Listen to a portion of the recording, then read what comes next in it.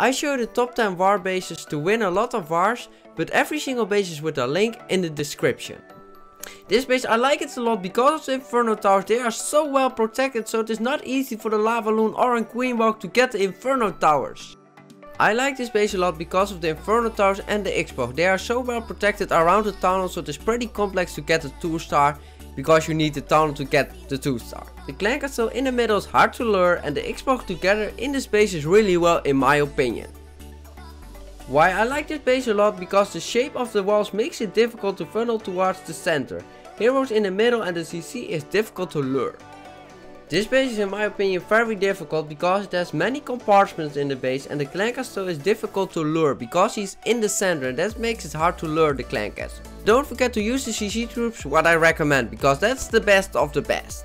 This base is in my opinion really good again because of Inferno Towers. The Inferno Towers are so well protected again, and there is a multi and a single Inferno, so that's really good, and the tunnels in the center too. That makes it cool, and Xbox are so well protected. This is a really good base because the good defenses are so good protected. This base is in my opinion really good against spam attacks because you can just go to the town hall and all defense around are still alive, but it's only good against spam attacks. I think so. This base is in my opinion one of the best anti-3-star bases because I have no idea how to attack with a Queen Walk or just a spam attack. I don't know, this base is so good. I don't know how to funnel with a log launcher or something like that.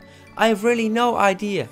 This base is the combination that puts everything together in the middle with the clan castle that can do some pretty damage to your queen.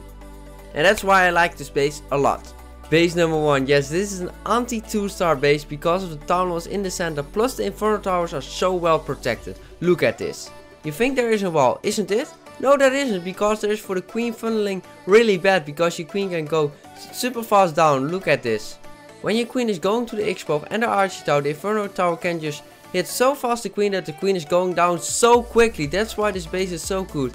And against a spam attack, I don't know how to get the town hall. The town hall is so good protected. That's why I like this base as number 1 as anti-2-star. But the best base in my opinion because the town hall is so good in the center. But I hope you liked it and subscribe.